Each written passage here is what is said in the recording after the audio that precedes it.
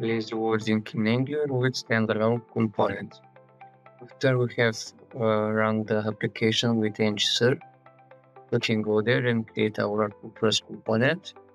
We can do the following with this command ng generate component, and we can call it, for example, dashboard. After the component is being generated, we can see it from here. We can see the name and the template that will be rendered when we redirect to it. And for that purpose, we need to go to app.routes, where we will define how we will access it. So we will define the path, which will be dashboard in our case. Then we will use the loadComponent function, which is responsible for the lazy load.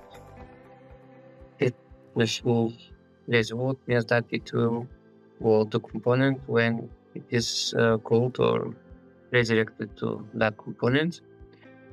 Can use import, type the path of it, then import it, and call it here. The component, and after we are done with this, we can go back to the application and here try to navigate to dashboard. And here you see the component working. That's all. Now you know.